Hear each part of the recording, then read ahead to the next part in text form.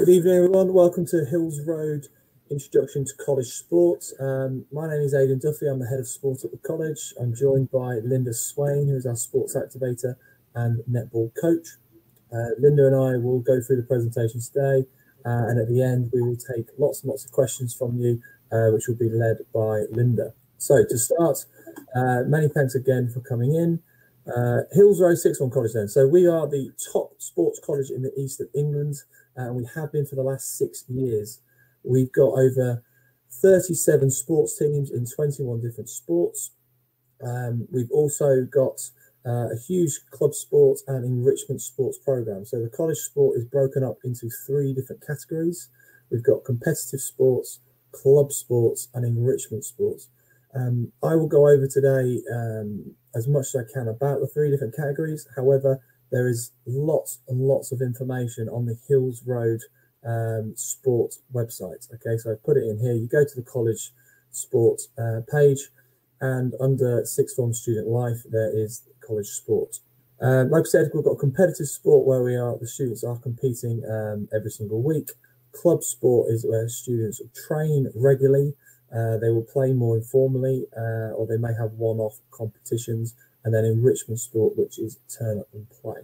So like I said, competitive sport then, the Clifford Dixon winners.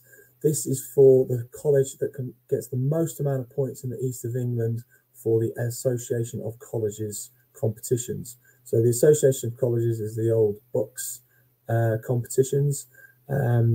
Lots and lots of colleges in the east of England will play in this, and last year we amassed 150 points with the runners-up coming up with Colchester with 83, USP 76, Long Road Sixth Form College at 66 points. So way out in front.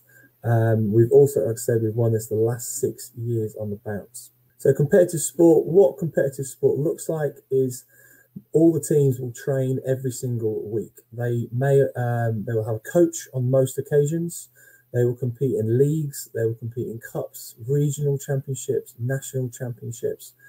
Commitment is around about 5 hours a week, so they will train and play in matches most weeks. The biggest difference between competitive sport at college in comparison to school sport is it's the same as club sport. It's not a turn up one week, not turn up the next. The commitment level is extremely high, hence why we're so competitive and why we do so well in the regional and national championships. Fixtures can be within an hour, 2 hours. They can even be up to 3, 4, 5 hours once we make it through to the quarters, semi-finals and national finals throughout all of the sports. So we start with the regional and local leagues, and then if we do well in those, we branch out to play more at national. So this is the competition, the biggest competition for the competitive sports. This is the national championships.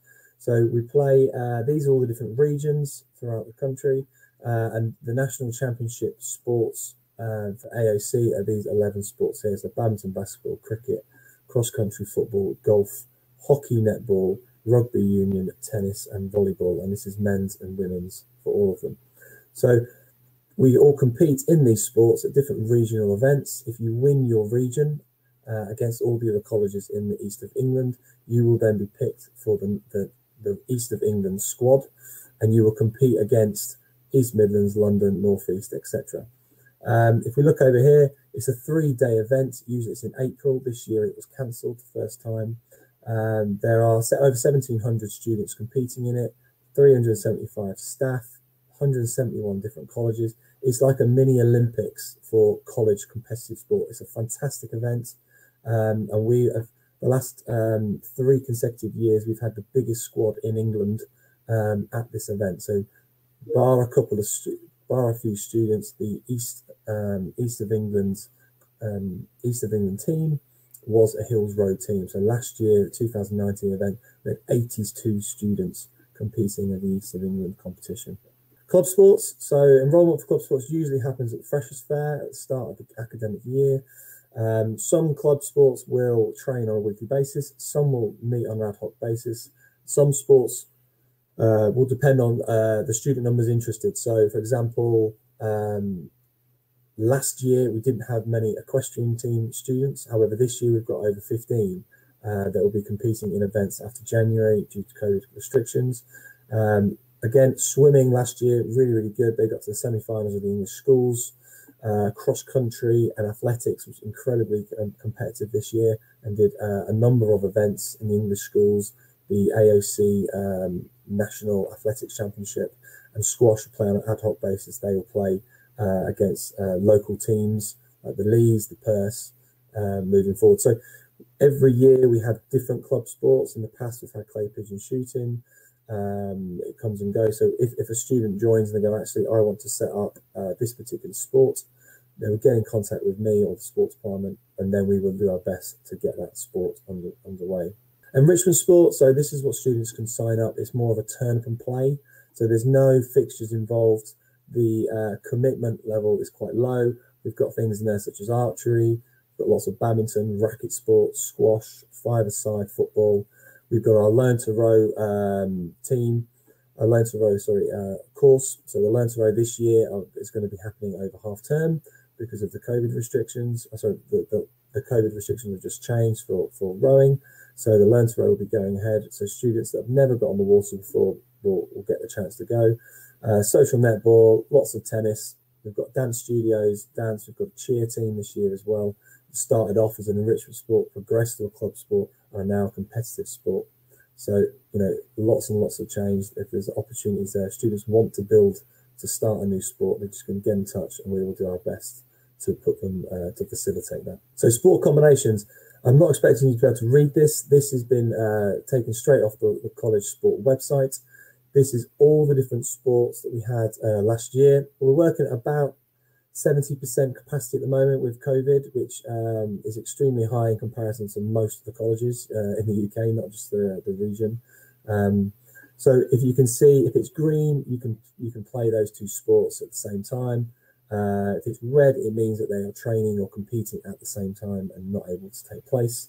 The amber ones are where there are some clashes. So for example, two teams may train on different times, but they're a club sport and they're a competitive sport, but they don't play every week. So you could rotate. There are different times of the year, for example.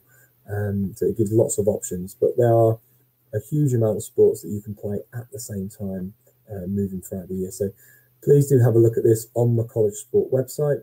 So fantastic sports facilities. We've got a huge amount of facilities at the college. So we've got on the campus, we've got a gym, we've got sports hall, we've got 4 indoor courts, we've got 6 outdoor courts in the acrylic, the clay. We've got an 2 indoor cricket lanes with bowling machines. Other facilities across Cambridge that we use, we've got the Cantabs rowing club, the boathouse.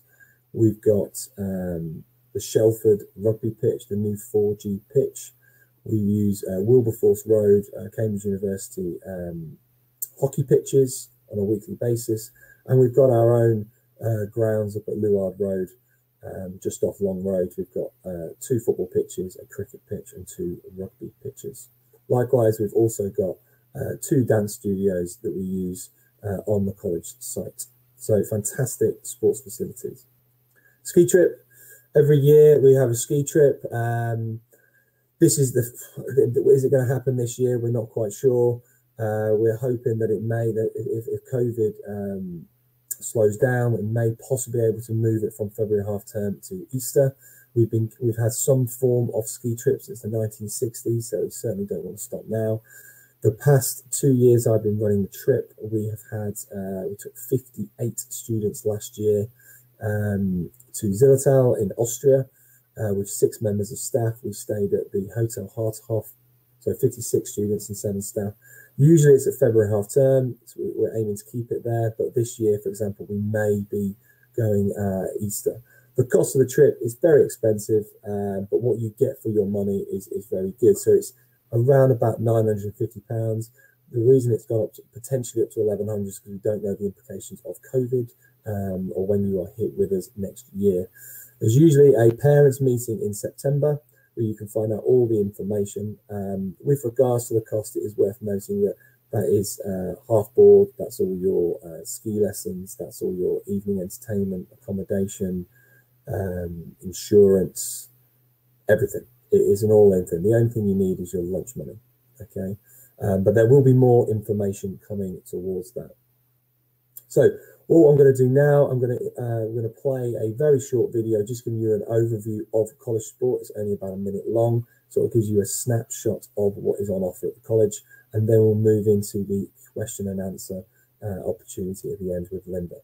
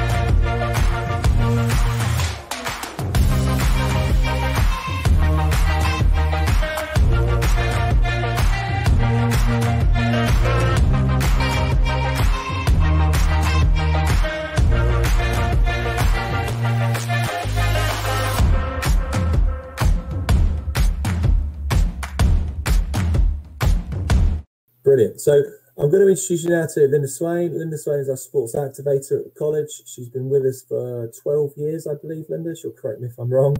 Can't hear you, Linda. So I'll take over then for this. So we've had a question from Lucy. Can anyone use the gym at any time during school hours? Yes. So when you join the college, there will be a course fee. And that will give you access to the gym every single year. So you'll be able to use the gym any point during the college hours. At the moment, students can use the gym, but they need to book in due to COVID restrictions. But yes, anyone can use the gym at any point. I've got a question here from Eleanor. Are the teams hard to get into?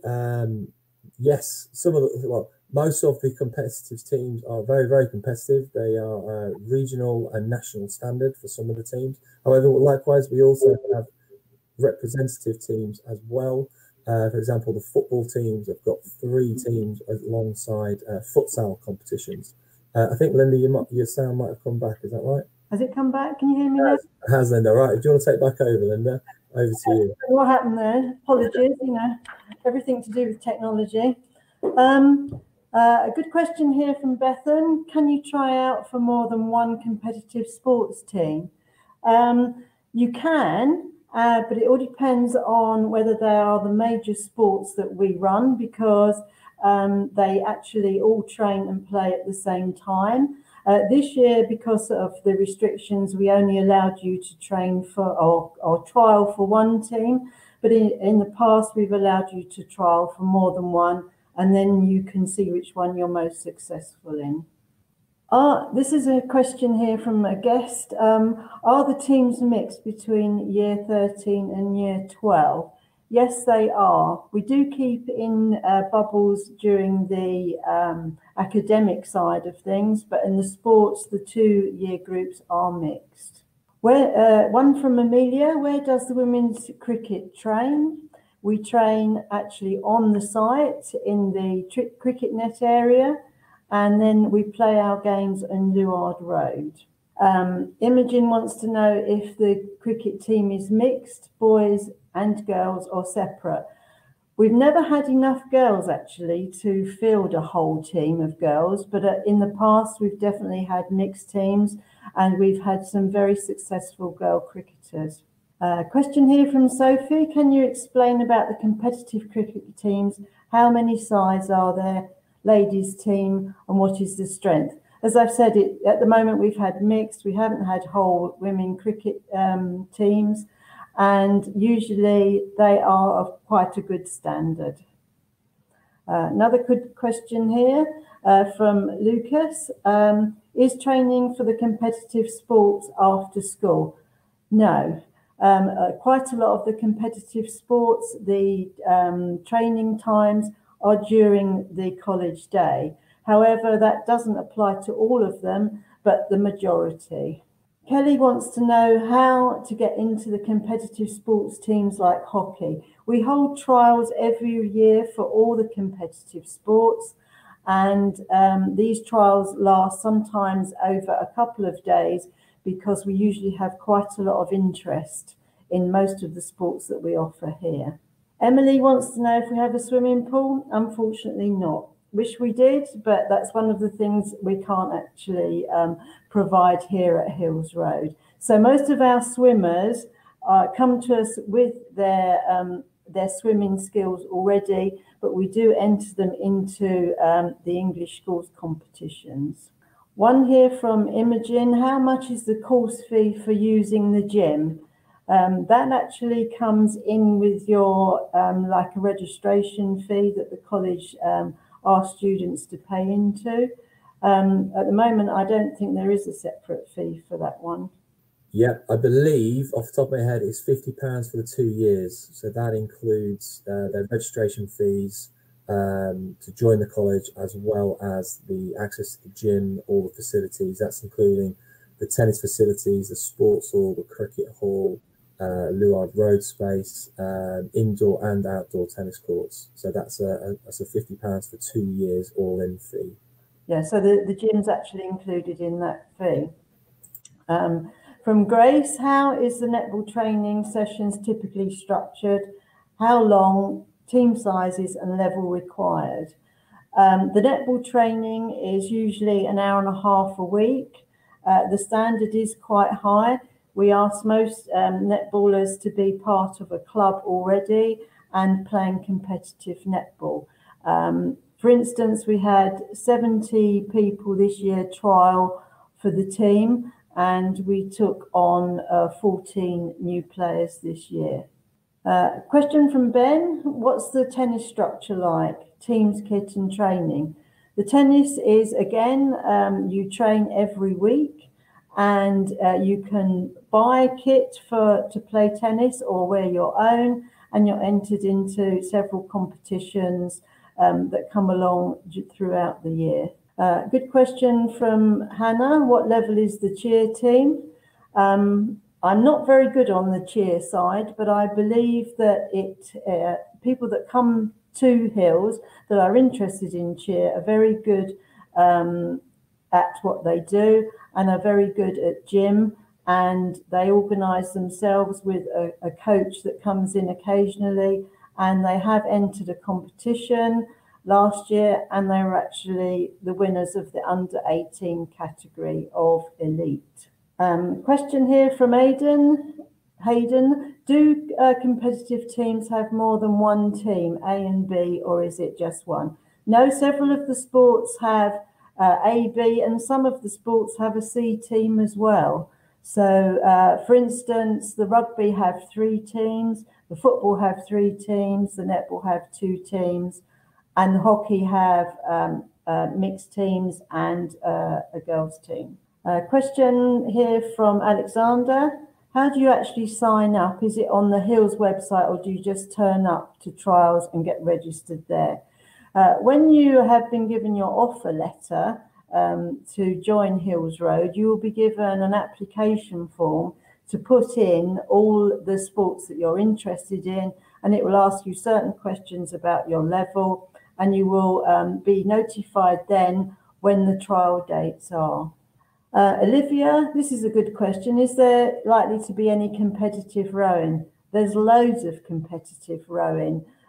We have local rowing competitions, the bumps on the River Cam, and they also enter the head of the Thames and any other local regattas that there are in and around the east. Question here from James on cricket again: what formats of cricket are played? We actually play indoor cricket with the AOC, that's the Association of Colleges, and we actually play local colleges in the east at cricket in the summer outside at Luard Road. Katie, how many hockey teams are there? There's a women's hockey team, a men's hockey team, and a mixed hockey team. At the moment, the Association of Colleges have changed from having single-sex competitions to being mixed teams. So in future, it looks like there's going to be more mixed teams in the AOC competition, but that still doesn't prevent us from playing in a friendly competition with local colleges in and around the area. Question from Hannah: does it matter if you haven't done netball outside of school to get onto the team? Yes, it probably does matter because the level is quite high. But I would suggest that if you haven't done much netball, you join the social netball, which is part of the enrichment program, and you'll get to play at least an hour a week and have fun while you do it. Another question here: how many hours a week is the social netball? Well, I've just said that's an hour a week, and it's a fun session, so it's not too serious. Holly, what is the entry process for the girls' rugby team? They have a trial just like any other team. We had quite a few this year. I think there was about 20 girls came along to trial, and all 20 of them are part of the rugby setup that we have now at the college. One from Georgina: is there a competitive athletics team? Yes, there is. We don't actually have a team as such that train on a regular basis, but we invite all those people that have done athletics before to enter the different categories that they are keen to take part in, and we take them to the AOC indoor athletics competition that happens normally in the autumn term. Another question here that Mr. Duffy actually did mention in his presentation: where can you find the graph that shows which sports conflict with which? Please go to the college website under the sport and you will find that graph there. Just to add to that, Linda, the chart, if you go to FAQ, so frequently asked questions on the sports website, I believe that chart can be found on question 3. Can you do more than one sport? So it's sort of hidden a little bit in a link, question 3. Esme, if you said if you don't get into the competitive team straight away, when do you next have a chance to trial? You can have have the opportunity to trial again the following year in the upper 6, and you will be given the dates the same as the new entrants, and you'll be invited to trial. Let's go to Freya. If you do cricket, do we have to provide our own kit? Kit in what sense? Clothing kit? I'm sure we do provide some form of cricket kit, and most of the cricketers come along with their own equipment. Any more on that, Aidan? Yeah, so we provide obviously shirts. The cricket team have their own kit, as in shirts, etc. But the students would bring their own pads, bats, etc. We provide balls, obviously, but usually with cricket, obviously everyone will have their own protective gear due to health and safety and hygiene reasons. So students would usually bring their own. They can store it at the college in the cricket cupboard at their own risk, but they would usually bring their own equipment. One from Georgina: for netball, is playing for a club absolutely necessary, or would it be all right to play regularly, just not for a club? Yes, it doesn't prevent you from trialing. You can come along and trial. We just advise you that it may be better for you to play for a club because of the standard is quite high. But you're more than welcome to come and take a trial, as with all the other sports as well.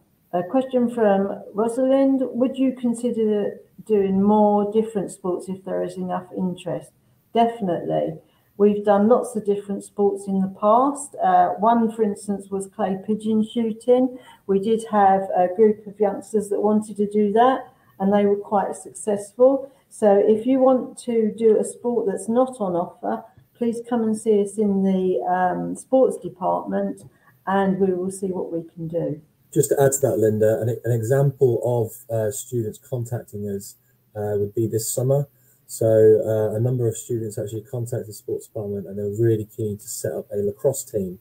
So they've been in dialogue with Linda and I over the summer about getting some funding, some facilities and coaching to actually set up a lacrosse team in the spring term. So we've never had a lacrosse team before, but that's something in the pipeline. Another example is about 5 years ago, students approached us about a korfball team. And a korfball team, providing we have numbers, that's been going for about 5 years now. So if students are interested, then do get in contact and we'll do our best to facilitate that. I might hand this next question. How competitive is the football team to get into? Mr. Duffy is one of the football coaches, and perhaps you'd like to say how difficult it is to get into the football team. Sure. So we've got 3 men's football teams and a women's football team. I saw a question on the women's football team earlier down the question, so I'll answer that as well. So with regards to the men's first team, so I'm the men's first team coach. They compete in the AOC 2A League, which is the second highest league unless you're going to the full-time academy elite teams. Last year we were top of the league prior to COVID.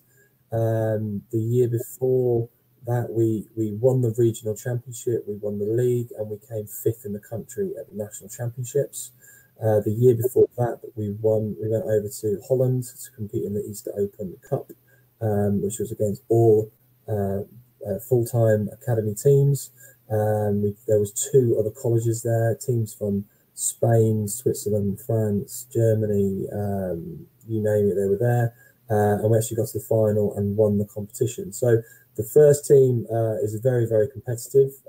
Obviously, each year, sometimes it's more competitive than others, but the last few years have been particularly competitive. The second and third team, they compete in a local Cambridge development league. So they play against big colleges, second teams and third teams, and also smaller colleges, first team. So the men's first team will play around about 25 to 30 games a season, depending on how they do in the cups. The second and third team play anywhere between 15 and 20. The women's team, they will play around about 15 games, or 10 to 15 games, depending on what league they're in, depending on the standard that comes through each year. But again, in the women's team, we have some students that have not played a huge amount of football to those that have played very, very high standards. So a couple of years ago, we had the England under-19s captain, Fran Steele, and then in previous, so this year particularly, we've got quite a strong women's team, or a strong core team. So lots of levels. There's something for everybody in most sports. Right, thank you, Mr. Duffy. Going on to are any competitive teams with clubs if we enjoy the sport but aren't at the top of the level? Yes, there are. We have what we call enrichment sport, and you can choose those as part of a sporting offer that we allow you to do badminton at a different level, netball at a different level, tennis at a different level. So there are other activities or the same sports you can do, but not on the competitive front. They are more sociable type events. So if you don't want to compete at the top, or you're not sure whether you can, but still enjoy the sport, there are other opportunities for you to take part. Corin, unfortunately, there is no handball team at the college. But again, if you're interested in handball, and there are lots of others that want to take part in this sport, I'm sure we can try and arrange for a time available for these people to get together and play that game. Sophie wants to know, how many cricket coaches do we have? We have one, as far as I'm aware, and they're just the one coach takes the cricket. Right, the one question from Fraser: is it possible to play for any other teams if your own squad has not got a game? Unfortunately not, Fraser, because we have set numbers in the teams, and it's not really interchangeable, and also it doesn't help with your timetable. If you're timetabled for one sport, you may not necessarily be available at a time for the other sport, and the squads would already have been picked, and the teams would have already been chosen. So unfortunately on that one, it's a bit too difficult. Just to add to that, Linda, it's worth noting that, you know, the competitive sports is very different to school sports, where you kind of, you know, you'll have a game for your cricket team, you might play for the football team, it's usually the same students. In the competitive sports, they are very competitive in most of the sports.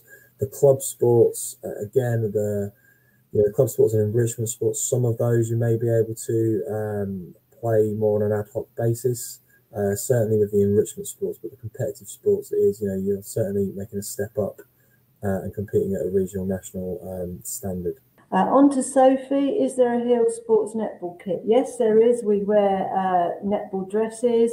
You don't have to purchase them. We have a set of dresses that we hand out to the new squads, and they hand them back at the end of the season. Question here from Rosalind. Do many students do some type of extracurricular sports? Lots of students do extracurricular sports, but they're not always obviously offered by Hills Road. Lots of people do sports outside of the college. And so you can choose from the club sports if you want to engage with those, or you can choose an enrichment sport as part of your choice. And then, as I said, there's the competitive sport if you want to try for those teams. Just to add to that, Linda, just to give an exact number, so we've got currently 2,500 students at the college, and last year we had 1,100 of those students were taking part in sports at some point throughout the year. So just under half the students are taking part in sport in either the enrichment club or competitive sport. So a huge amount of students actually take part in some part of sport at the college. Good question here from Emily. She swims for a competitive team and would like to know how difficult it is to get into the college's swim team. I'm not sure it'd be that difficult at all, Emily, because the many people that want to swim, if they want to tell us which areas that they want to compete in, if we can find enough people to take part in a team, I'm sure, you know, you will have every opportunity to swim and represent Hills Road. Abby wants to know what types of dance do we do. I'm not that familiar with dance. There is dance as a way of keeping fit, which is offered as part of the enrichment program. But the drama group or performing arts offer a dance area to join in. I really am struggling with that one. Do you know? I can help a little bit with that. So with regards to the dance, you've got the A-level dance qualification. You've got performing arts department. They do a number of productions. They do a number of dance routines. But it's all done through the performing arts department as opposed to the sports department. In addition to that, obviously got the cheer team, which is more gymnastics as well as dance. And then we've also got, like Linda said, we've got a fitness dance session as well. So there's something for everybody there, I would argue. Okay, Leah wants to know what standard is the golf team.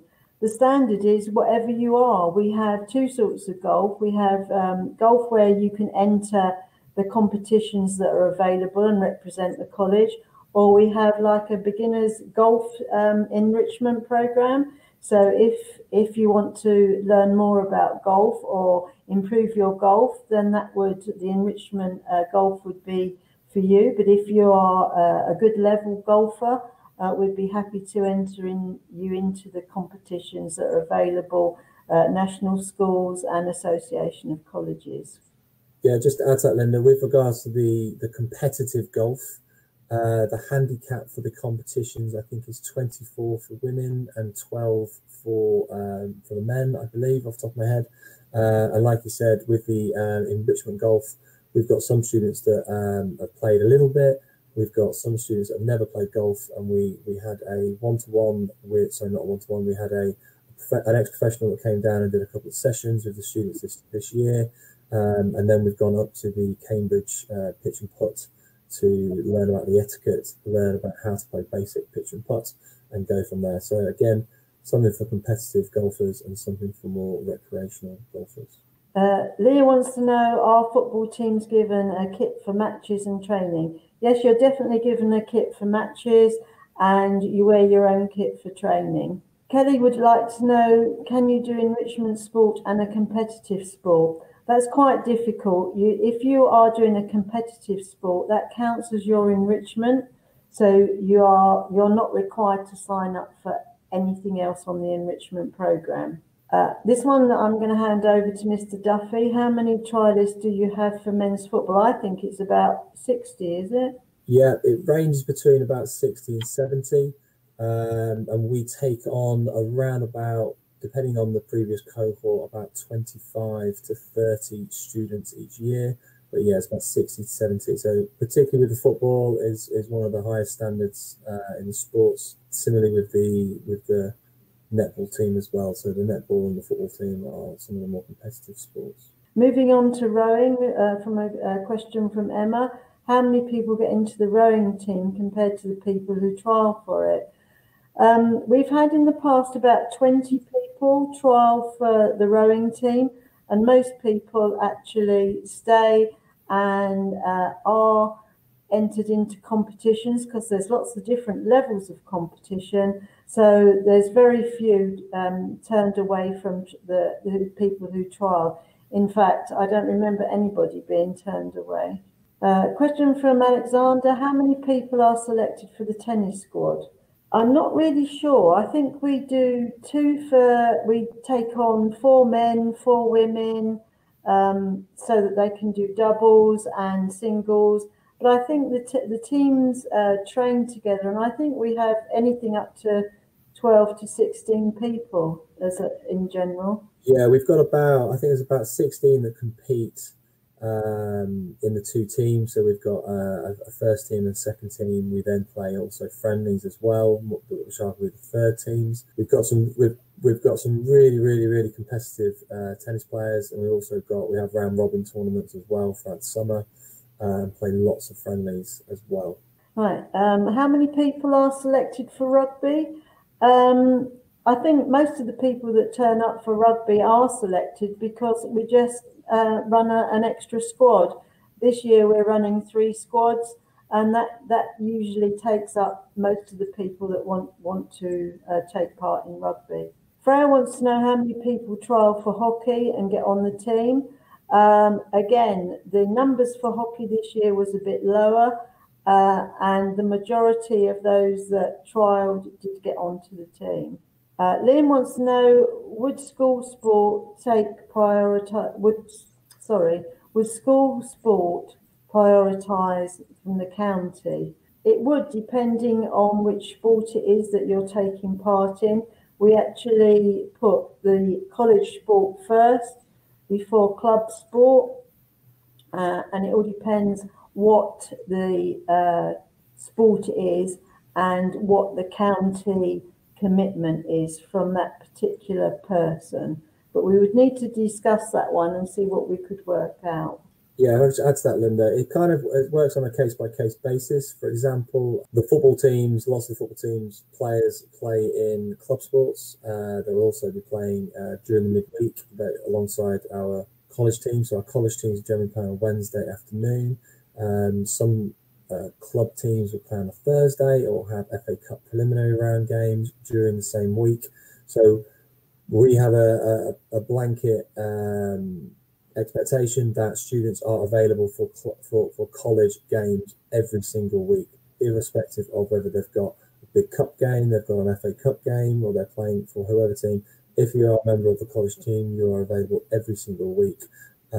If you're not able to commit every week, then it's very likely that you wouldn't be on the college team. This is quite a long question from Sophie. If you got picked for a team and then have a few bad games where you don't play to the expected standard, would you get kicked out of the team? If you weren't picked initially, would you have another chance if this happened to someone else? Well, we don't normally kick people out of a team if they've had a few bad games. We would try and encourage them to maybe put in some extra training or or give them some advice on how they could improve.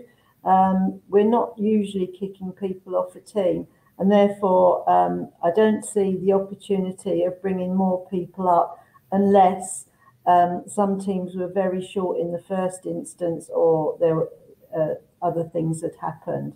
If people dropped out of their own accord and we were short of players, then there would maybe be an opportunity to bring people up. But there is the problem there is that your timetables are configured to fit sport into them. So if you didn't get into the team and your timetable didn't reflect that you would be available when that team trained, it would be quite difficult to move you. But that doesn't mean to say it's impossible. We could ask that question. Hannah wants to know if training overlaps with lessons. No training overlaps with any lessons. It's timetabled so that these do not clash. Just to add to that, Linda, I would say, you know, the major competitive sports teams, all of their trials will take place during the summer. All that information will be sent to you once you've got an offer letter. So it is imperative that you get to that trial in the summer. It's usually around about June, July time. It's usually how it falls around the time that prom is for those schools in Year 11. So if you are really serious about playing competitive sport when you come to Hills, it is really important that you come to those trials. Not firstly because you want to stand out to the coaches to make sure you get in the team, but those coaches then need to make sure that your timetable fits with the coaching and the matches, because if failure to do that, then regardless of how good you are, you won't be able to play competitive sport because you will have maths or chemistry on a Wednesday afternoon or a Tuesday morning when they're training. So it's really, really, really important that you make it to the trials in the summer. I think that's bringing us to a close, Linda. I think the questions have stopped. I'd like to take this opportunity to thank Linda for doing the questions. Many thanks to all of you that tuned in. If anybody has any questions whatsoever, please do not hesitate to contact me, aduffy@hillsroad.ac.uk. There is lots and lots and lots of information on the college sports website. If you go to the main website, look under College Life and click Sports. There's all the competitions that we enter for individual sports. There's all the achievements from last year. There is commitment levels that is required of each of the sports. And likewise, there's also the table that shows which sports you can play at the same time as other sports. So Hills Road has a huge amount of sport on offer, whether it's competitive, club or enrichment. I've no doubt there is something for everybody. But if you have any questions, do not hesitate to contact me. Many thanks for tuning in, and I hope you have a good rest of your evening. Many thanks. Good night, everybody.